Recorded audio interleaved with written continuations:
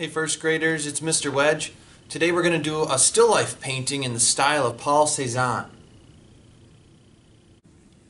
So like Paul Cezanne, we're going to paint a still life of a plate of fruit. So we're going to set this up and look really carefully at the shapes. Try to paint this. So you're looking straight down right now at this still life, but I'm going to look at it at an angle, more like that. That's more like what my painting's going to look like. So you can set up your own at home, or you could follow along with me. It's up to you. But we're going to paint a still life. And you want to put your name on your paper first with a pencil. And you can also write a 1 for first grade. Flip it over, and we're going to use water and a brush and some watercolor today. And it's up to you what you outline your shapes with, but that's the first thing we're going to do is draw some shapes with the brush. So pick any dark color. I'm going to pick blue. So I'm going to swirl it, and you want to swirl it for a long time because that's what gets the color really strong and gets a lot of paint on your brush. And you can actually go back and add more water and just keep swirling it. Get your brush really loaded up. Alright, you can't see it, but there's an apple right in front of me, and I'm going to paint that first.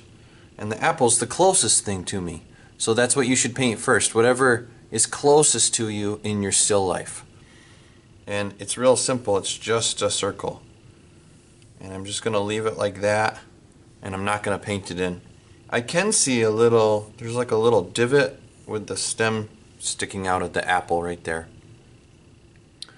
Next to the apple there's a lemon. And the lemon's basically an oval. It's a little smaller than the apple, and it's got like a little bump right there. So I've got an apple and a lemon, and I'm just outlining my shapes right now, and I picked blue for my color. Behind it in this still life that you can't see but that I'm looking at right now, there's another apple, but I don't see the whole apple because it's kind of covered up by these two fruits. So this is where we're going to use some overlapping. I'm going to draw it like this is kind of coming out from behind, and then it disappears like that. And then it looks like this apple is behind these two. So as you go farther away, you go up. And there's also a little divot and a stem right there. I can see a banana, but I don't see much of the banana because it's all the way in the back. So I'm just going to draw it. Just draw what I see. A little bit of it peeking out. And here's the stem. So there's the banana in the back. And then on this side in the back, there's grapes. And there are lots of little ovals and circles. But just like we overlapped these fruits, every grape kind of gets overlapped. So you could almost draw it like ovals with little rainbows coming out the top, and it makes it look like the bananas or the grapes are more 3D. So overlapping is just a trick artists use to make their artwork look more realistic. So there we go. And I'm just using the tip of my brush to draw with.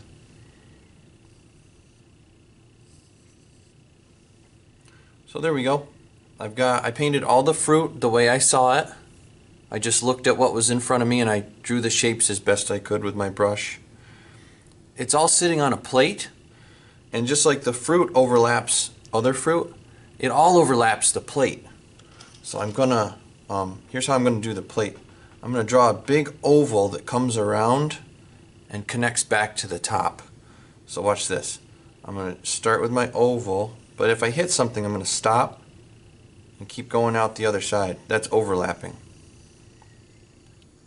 And then when I hit something, I stop, and I can't see the back of it because the fruit's covering it up. So now it looks like fruit on a plate. And there's one more thing we can do to make it look like it's sitting on a table. We can draw a straight line that goes right through the back of it, and that'll be the edge of the table in the back. So we can start at one end of the paper, and when we hit something, we stop, and then we keep going out the other side. And if I hit those grapes, I would stop and keep going, but Looks like it just barely touches them. So there we go, I drew my still life, and now I have to wait for this to dry completely before I add color. So I'm going to let this dry and we'll come back in a second. Alright, I came back and my painting's all completely dry now, so I can paint colors on top of it. But I've got to look at what kind of colors I have. I know I've got yellow, red, and green, but this green is kind of light green, this yellow's a little bit orangish, this banana's got yellowy green on the end, these reds are really dark, but they've got some light spots in them too. So I'm going to be mixing a lot of colors, and Paul Cezanne does that a lot too when he paints. So I'm going to work on one fruit at a time, and I know that this lemon's yellow, so I'm going to swirl my paint in the yellow and paint part of it, but I'm just going to paint one little patch because Paul Cezanne kind of works in patches. And then he'll go back and add a little bit of a different color to it. Red and yellow are next to each other on the color wheel, so I could make sort of an orangish yellow right there. I can go back to my original one, but it'll still look a little bit different. So there's a patch. Maybe I can be brave and add some red to it.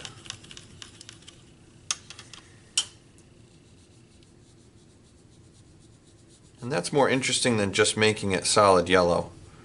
So when you look at Paul Cezanne's paintings, they don't just have one color in them, there's like a bunch of different ones inside of it. I'm going to do the apple, the green apple. So I add water to my paint and I swirl it and I start putting green in, but I'm just going to paint part of it, just like one little patch of color, and then I'm going to go back and change it a little bit. So I'm going to add a little blue to my green, paint another patch of my apple,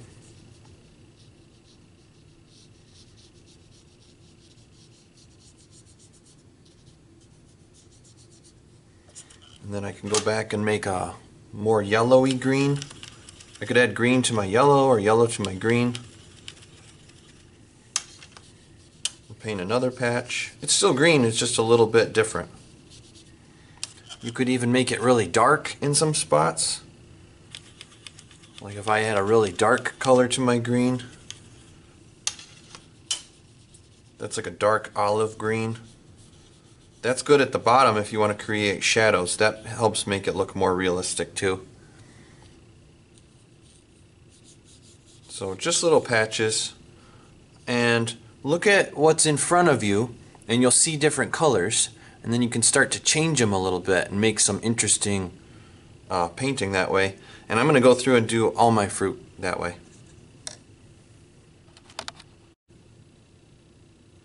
So I got my fruit painted in, and I painted it in little patches of different colors because I noticed there wasn't just one kind of yellow in the banana, there were different kinds and different kinds of red. The grapes weren't all exactly the same color, so I made them a little bit different. And that's kind of how Paul Cezanne paints. So now I'm going to start working on the table, and for that we can just do any dark color. Oh, and you want to remember, if you're painting a shape, wait for it to dry before you paint the shape that's next to it. So what I did was I kind of jumped around. Because if you paint, you know, a yellow lemon and a red apple and they're both still wet, the colors will leak into each other. So just like when I waited for my blue to dry, you might want to wait for a fruit to dry before you paint right next to it. But I'm just going to keep going and do what I did and keep mixing different colors. Just paint little patches. You can do little scribbles and squiggles. I'm just going to keep going and working my way through and paint my table.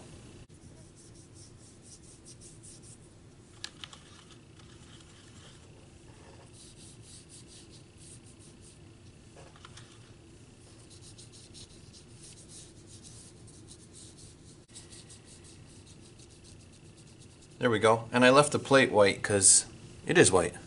And then I could start working on the wall in the back, but I want to make it kind of look lighter than the table, so they look a little bit different. So the table's dark, I'm going to make the wall light.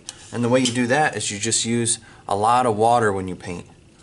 And you could even take water and put it right on the paper and then add your color to it, and that'll make it lighter. So I'm going to work in patches of lots of different colors again, but I'm going to use a lot of water first. And this is called wet and wet. So you just put water down and then you drop the color into it. And it's up to you what colors you do. You just want it to look good. So there we go. And if you've got a big area and you want it to dry quickly, you can just take a tissue and roll it up into a ball. Make sure it's clean, and then you can just dab it like this, and that'll make it lighter and it'll make it dry quicker. So I just want to let this dry completely.